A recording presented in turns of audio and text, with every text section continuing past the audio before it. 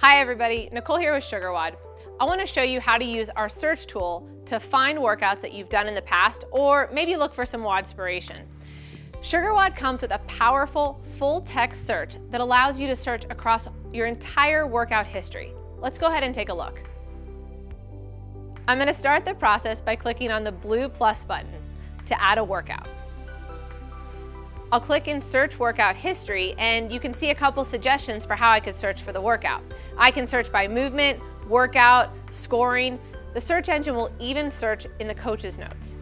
Now I'm going to look for a workout that I know I did last summer. It had a 400-meter run and it also had burpees. I also know that CrossFit Roots created this workout, so under Source I will select CrossFit Roots.